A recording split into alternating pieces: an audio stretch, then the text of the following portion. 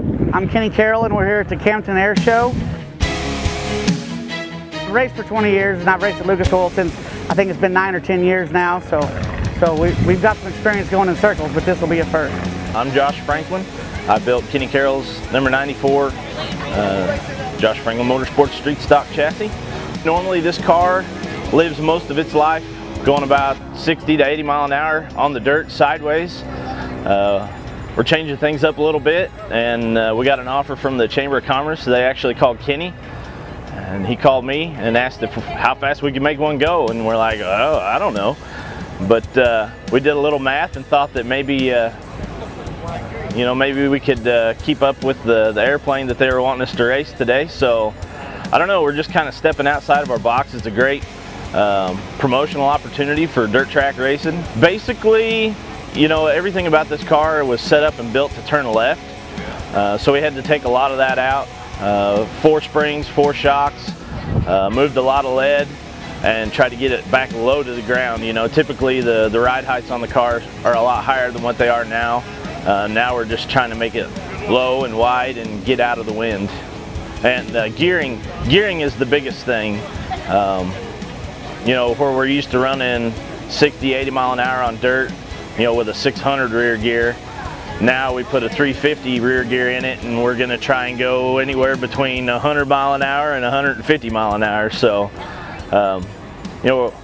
we're so out of our element here. We don't know exactly, but we took our best swing at it, and we'll see how it turns out.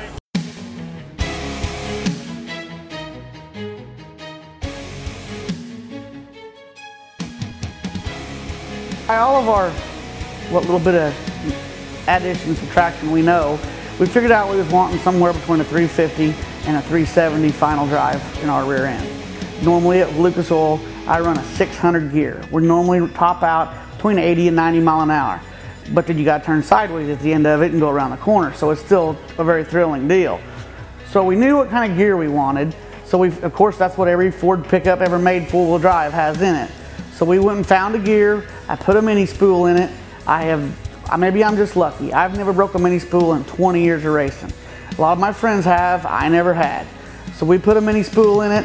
We went there and practiced Friday and thrashed this car. We ran the guts out of it. I think we ran like 6 or 8 times. Everybody was all satisfied. We knew what we were going to do. We get there Saturday morning, there is thousands of people there. My pits are packed. Everything's going to plan. We get out there on it. And of course these things have a little bitty clutch in them. They're not made for drag racing. So I was abusing it. Well, I think we got it so hot from Friday's activities that the clutch tried to chatter and it would not slip at all. So when I let out on the clutch, it just engaged. And when it engaged, it broke the rear end, broke the mini spool immediately, and still made the car go almost 1,000 feet off that initial explosion. So then we roll it in the pits. First thing we got to do is decide what is the real problem. Half of us are just mad and upset. The other half, we got to figure out what's wrong. So my boy looked underneath it. We seen it was just the drive shaft was still spinning. At least we knew we had a chance. At that point, I've got a lot of friends and family, and this is where I'm from. People come down. I heard what the deal was. We needed a set of gears. My cousin has a mud truck, has the exact same set of gears in it, and that truck was about 6 miles away at another buddy's house. So we split up. It also rent my axles. Franklin goes to his shop and steals a set of axles. I go to down the road 6 or 7 miles and pull a mud truck out of the weeds, drag it over to my good friend Steve Preble's house, to his shop right there. We yank the gears out of it, come back, everything goes to plan, get it installed, and as soon as we set the car on the ground, they told me that the plane was already in the air. If I wanted to race him, get my clothes on. So that's what we did. The first race, they asked me, they go, do you want to practice? I said no. They said, do you want to drive back and forth in front of the fans? I said no. I said, I want to race that airplane before this car breaks again. So we go out there, and of course I was pretty keyed up, and we use a 3-speed, just like a mid-70s Chevy pickup has, straight out of the book. Just nothing done to it. It even has gear oil, 80-90 gear oil in it. I cranked it pretty hard in second, and there's a big jump between second and third, and it ended up being my fastest time of the day because I guess I was so wound up that I wound it up a little higher that time. I actually hit my rev limiter, 8,000 RPM rev limiter. I hit that about 100 yards before the end of the track. So, and that's where the radar gun was. So technically, the pilot says we went faster than the 146, but that's what the radar gun said. And I was able to do it actually down and back. I did it both ways. So the rest of the day at that point, you know, I probably wasn't trying quite as hard or whatever. I was just satisfied we made it, and we made 3 or 4 more passes. Still outran the little red biplane, and that was a really, really legitimate race. So we had a good time. It all went, couldn't have been better.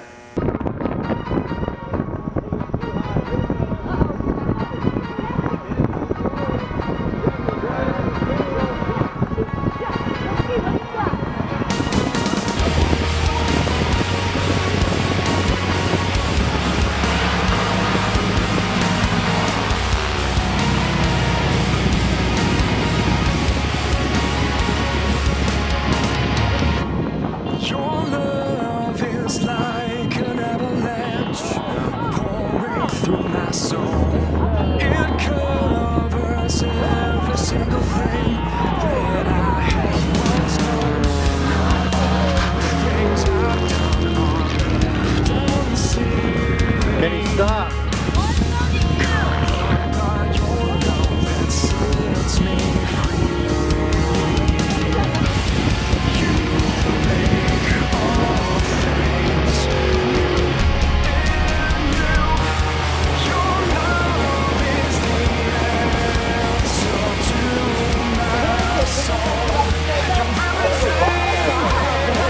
There's a lot of people here today.